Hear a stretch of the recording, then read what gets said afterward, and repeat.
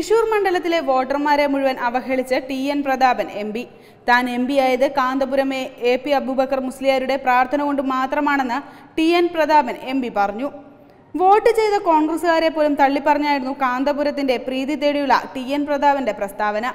ചാവക്കാട് നടന്ന SSF സംസ്ഥാന സാഹിത്യോത്സവ വേദിയിലാണ് TN. Prathapan ഇങ്ങനെയൊരു പ്രസ്താവന നടത്തിയത്. കാന്തപുരത്തിന്റെ പ്രാർത്ഥനയോടുകൂടിയാണ് എം.പി. ആകാൻ അവസരമുണ്ടായത്, അതിൽ അഭിമാനിക്കുന്നുവെന്നും ടി.എൻ. പ്രതാപൻ സമ്മേളന വേദിയിൽ പറഞ്ഞു. ടി.എൻ. പ്രതാപന്റെ പ്രസംഗം കാന്തപുരത്തിന്റെ അനുയായികളും അണികളും തക്ബീർ മുഴക്കിയാണ് സ്വീകരിച്ചത്. അതേസമയം വോട്ട് കിട്ടാൻ വേണ്ടിയാണ് പ്രതാപൻ ഇത്തരമൊരു പ്രസ്താവന നടത്തിയതെന്ന ആക്ഷേപം ഉയർന്നിട്ടുണ്ട്. കാന്തപുരത്തെ ടി.എൻ. പ്രതാപൻ പുകഴ്ത്തിയത് ഇ.കെ. വിഭാഗം സുന്നികൾക്ക് പിടിച്ചിട്ടില്ല.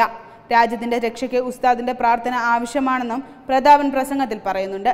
തൃശൂർ മണ്ഡലത്തിലെ വോട്ടർമാരെ ആക്ഷേപിച്ചുകൊണ്ടാണ് എം.പിയുടെ പ്രസംഗം. ഇതിന്റെ വീഡിയോ സോഷ്യൽ മീഡിയയിൽ വ്യാപകമായി പ്രചരിക്കുന്നുണ്ട്. Web desk Tatwamayi news.